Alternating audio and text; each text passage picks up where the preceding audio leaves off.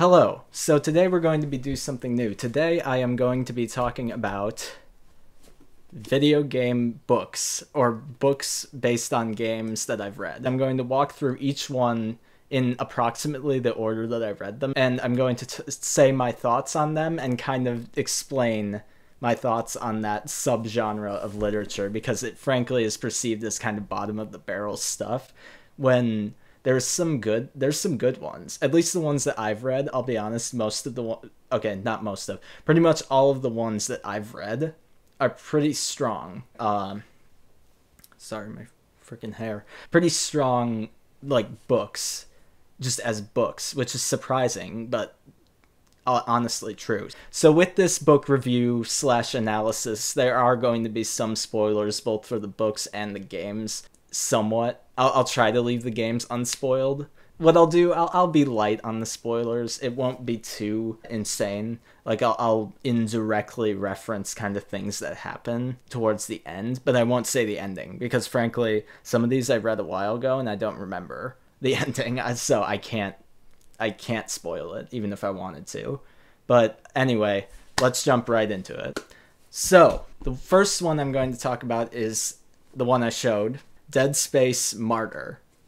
Now, basically what the book is, it's a prequel to the first Dead Space, which right off the bat is interesting because Dead Space as a series has a lot of lore to it, and to have a prequel book, if any series needed a prequel book, it was probably Dead Space. A prequel book, movie, or whatever, and they decided to go with the book. I mean, man, Dead Space is a lot.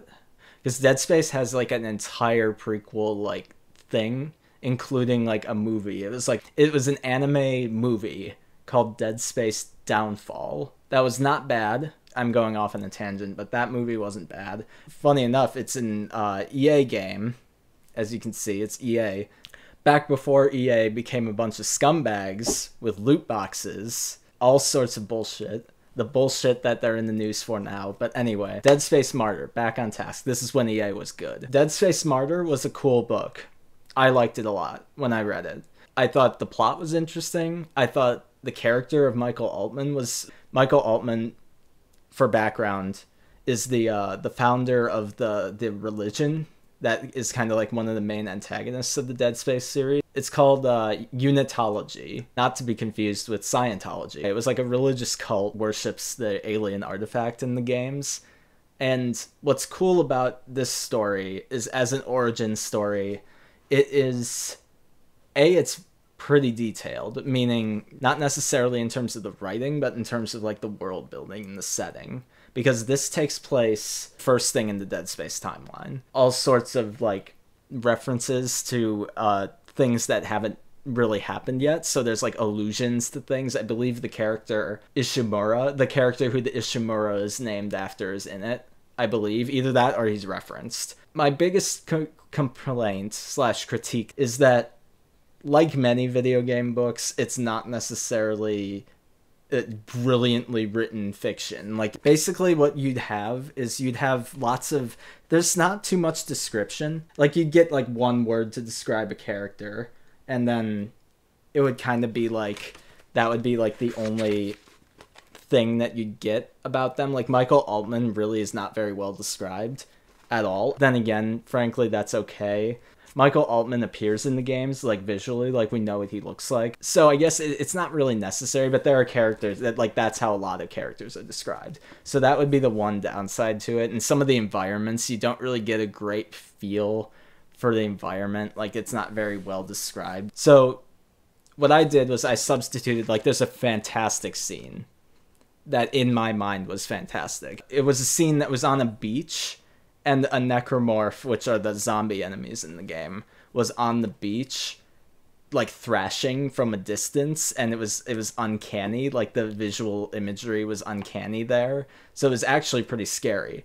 That lent itself well. My thought was that it was during broad daylight, which would make it even creepier, and that's a type of horror that really isn't in Dead Space as much, because it's more of a claustrophobic sci-fi, like alien-inspired scenario. The setting was different enough for you to imagine what the scenes are, but I do wish there was a bit more description of the scenes themselves, like of the feeling of certain things, because that's the thing, is ultimately plot-wise it's a great book, but the sequencing, the descriptions of that aren't very strong. Like and that'll frankly be a common theme for a lot of these books, is that the descriptions of environments really aren't that strong. So that is Dead Space Martyr. Good book overall. It's competent, I would say. I would give it a 3.5 out of 5, because it's a really fun read. It's entertaining as hell, but again, the writing is just kind of just gets by, and there are typos in this book. Like, I noticed like a handful of typos as I was reading this. It's small stuff, but it stands out. Anyway, 3 out of 5. You could say 3.5 if you're a fan of the games like I was. So yeah, that's Dead Space Martyr. Okay, so keeping with Dead Space, we are now moving on to Dead Space Catalyst, which is written by the same person. So this one was clearly, it's a follow-up, kind of. It is a prequel, but it's not a prequel to any of the games specifically. This book is interesting, and I say interesting in a good way and I don't know way. First of all, I want to say this cover kicks ass.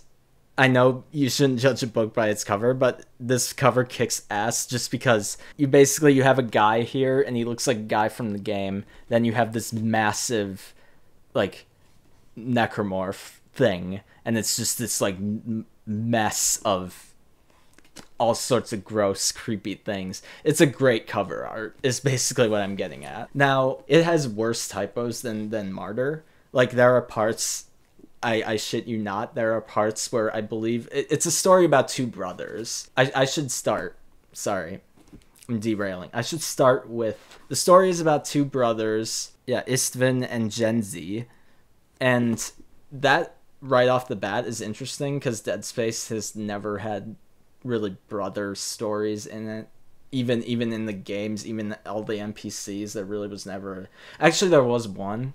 But anyway, they're not common in Dead Space world. So it's cool to see that. And this book is also pretty scary and pretty tense. What's weird about it, though, is it's unclear why it exists. Like Martyr, it made sense why that book was made, because it was a prequel to the entire thing, like the entire Dead Space story. And it was about unitology. It was about Michael Altman.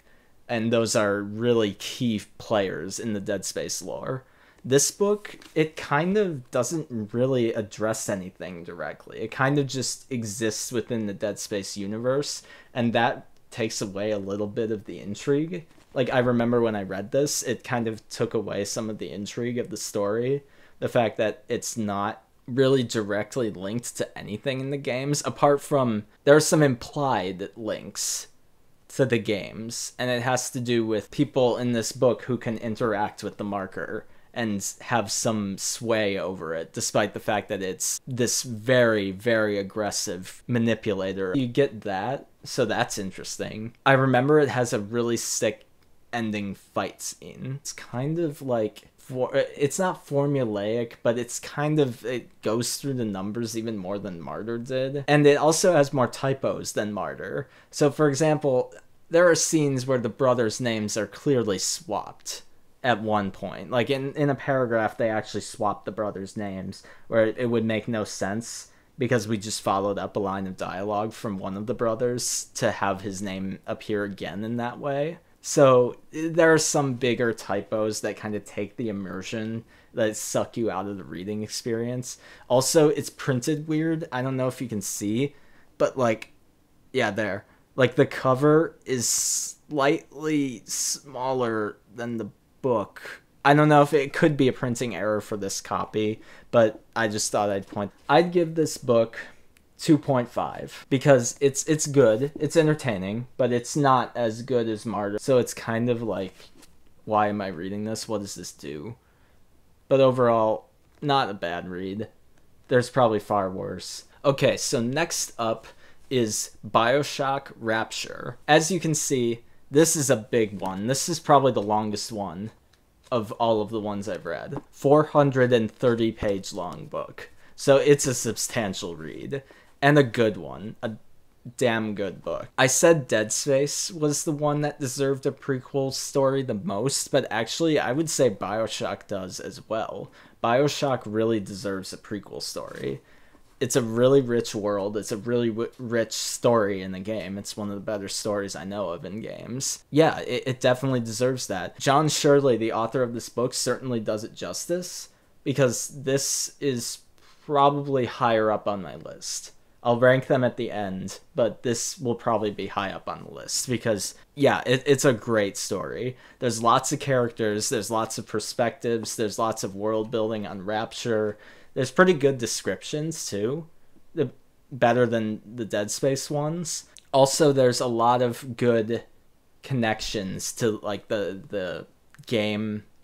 There's all sorts of world building. There's all sorts of, like, references. Like, the historical references in here mean even more than they do in the games, in my opinion. Like, the context of what's happening. We get insight into Andrew Ryan. We get insight into Frank Fontaine. We get insight into Bill McDonough.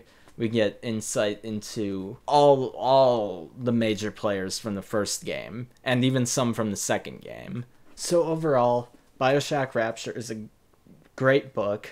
I'd give it a 4 out of 5. It's a really good book. It's probably the most solid of all of these. 4.5 if you want to be really generous. Now, it does have continuity errors with the game. I can't get into too much detail because those are spoilers for both items. But yeah, its biggest problem is it has some continuity errors, but in my eyes it doesn't step on the story too much in terms of it ultimately doesn't really mean much, especially in light of BioShock Infinite's ending, if you really want to cop out of continuity. That's BioShock Rapture. Okay, so the final physical book that I'm going to be talking about, that I've finished fully, is Five Nights at Freddy's The Silver Eyes. Now, this book is interesting in that it has some of the same problems, but it also has some good things about it. Probably the best thing about it was the first half of the book at least nails, like, the style of the games, while still having a story that is actually a thematic point A, point B, point C story, which the games don't have, and that's okay because they're video games. But this book is probably, unfortunately, the weakest one that I've read for a couple of reasons. The first is the story simply isn't all that interesting compared to the others. It's kind of like this pseudo prequel adaptation thing, and it ties into Sister Location's timeline. It also, without getting into spoilers, has probably the lamest ending of anything ever. Like, I'm sorry, but it was super lame. It was like the ending of Metal Gear Solid Peace Walker, but without any philosophy behind it. That's the best spoiler-free summary I can give of it. It's pretty lame. Now, there are cool references to Sister Location, especially, and they're really small and really easy to miss, much like most of the game's, like, lore. So it's got that going for it. It's just it's so,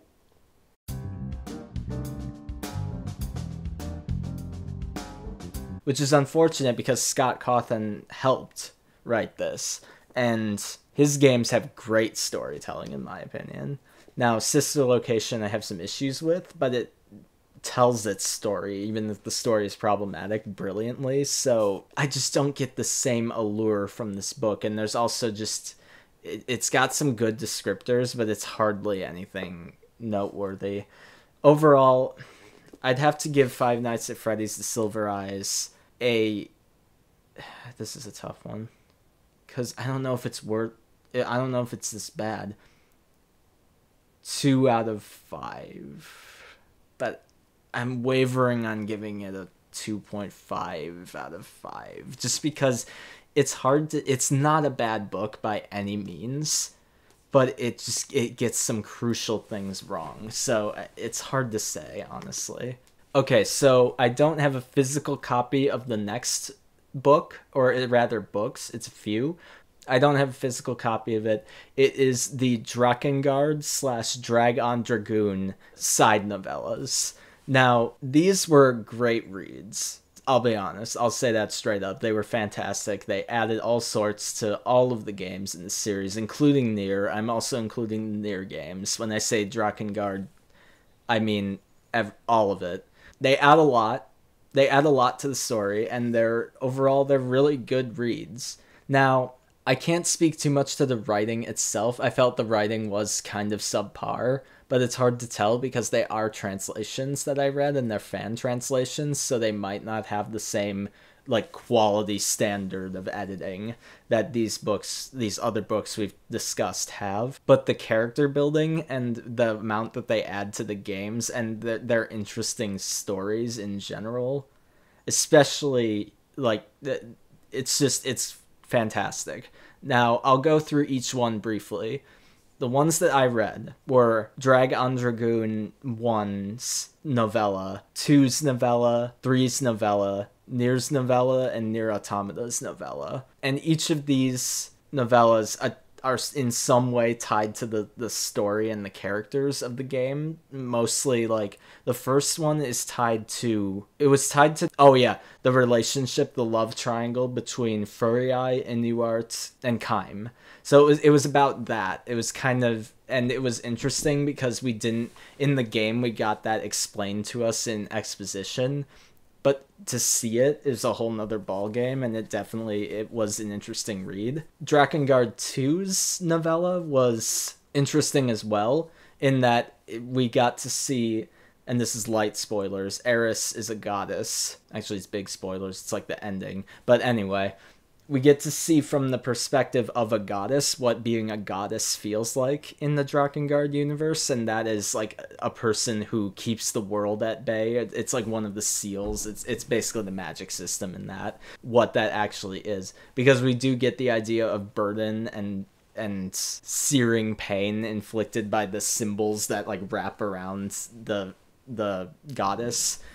Like, we get that idea in the game, but to get it described is pretty nice. Drakengard 3's is easily the best one, because it adds so much to that game's awesome, but somewhat rushed story. We get all sorts of character descriptions, we get introduced to characters. Each character in the game has a short story, and that's the novella, and it's great.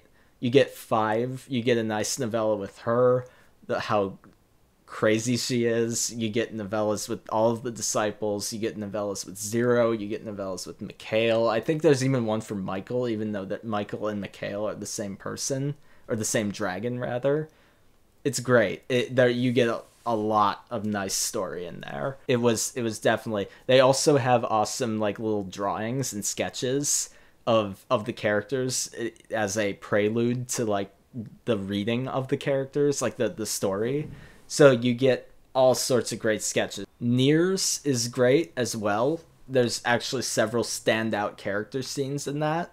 I particularly love anything to do with like Kaine's character building, because she's a complex character. She's awesome, and seeing that in a novella was great. It's a really nice side tie-in. Now, Nier Automata's is interesting because it's hard to read it without spoiling the game. And the same kind of goes for Nier, so it's a little weird. The Nier ones are less readily accessible than the Drakengard ones, than the Drakengard proper ones.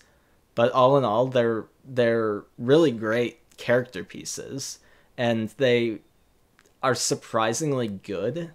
Especially the fan translations are surprisingly good, apart from like a couple of typos and weird grammar, which I'm willing to forgive because it's a fan translation of Japanese, and it's not formally edited. I didn't read the story sides, and I believe it's Drag on Dragoon 1.2 2, I believe it's called. I didn't read those. I read plot summaries of them, and I have mixed opinions. I think 3's is really well done again. It's also weird because it's the only canon one, to my knowledge. And then the others are kind of like, they're all adaptations, but 3's is particularly interesting because of the way the game's endings work. I would give them collectively, because I'll put them all together, I'll give them collectively a 4 out of 5. They were very great. They were interesting and added a lot to the world that the game takes place in, the wacky, weird world that it takes place in. So kudos to the author for that.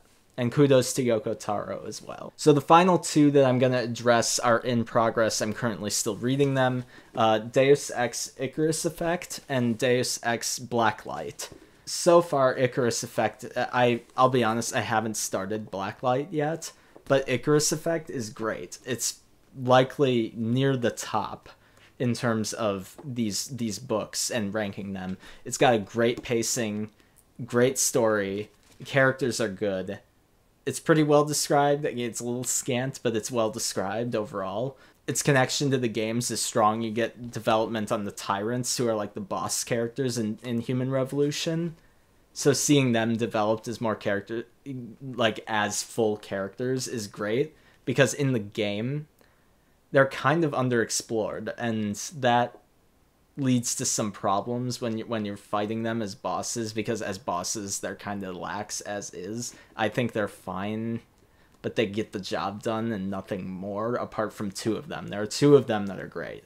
But anyway, having a story about them, because one of the 2 main characters that we follow here is connected to the tyrants, and we get a lot of nice, like, scenes with him and the tyrants.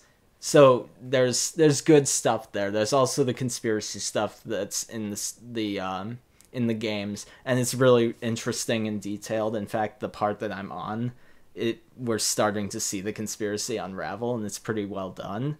This book feels like a book that you could buy even if you're not a fan of the games, though honestly being a fan of the games really helps. I'd give this one, Deus Ex Icarus Effect, a 4 out of 5. Maybe even 4.5 if you want to really stretch it. It's a really good read overall, and that's good because you've got a big shoes to fill, because that's a classic game that is considered to have a great story. So they definitely did that. So in terms of ranking from worst to best, it is at the bottom, I hate to say it, Five Nights at Freddy's The Silver Eyes. Coming in right above that is Dead Space Catalyst, and then coming in right after that is Dead Space Martyr.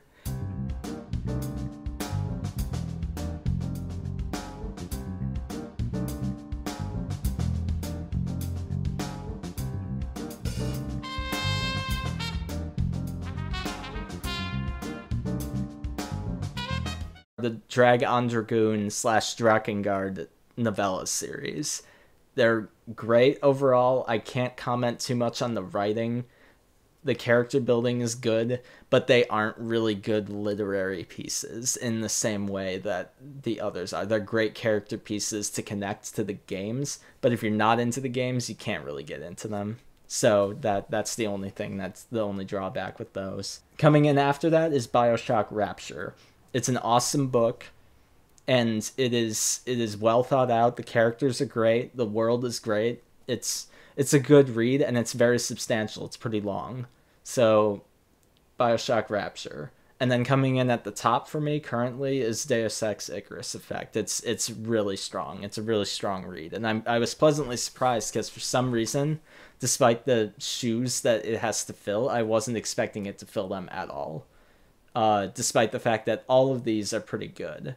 So, yeah, at the top is Icarus Effect. So, what's the key takeaway from this? Well, video game books can be good. Maybe not movies. I don't know if I agree with that. There are a couple I like, but for reasons that would probably make their own video. Anyway, video game books can be good. And at least the ones that I've read are really strong. They aren't necessarily literary masterpieces or anything, but they're good books. So I would recommend them just as I would recommend the games that they're based on. Yeah, that's basically what I have to say about them. I hope you enjoyed this video, hearing me like ramble on about about stuff I like. To comment and like and subscribe, and I will see you later. Thank you so much for watching. Have a great day.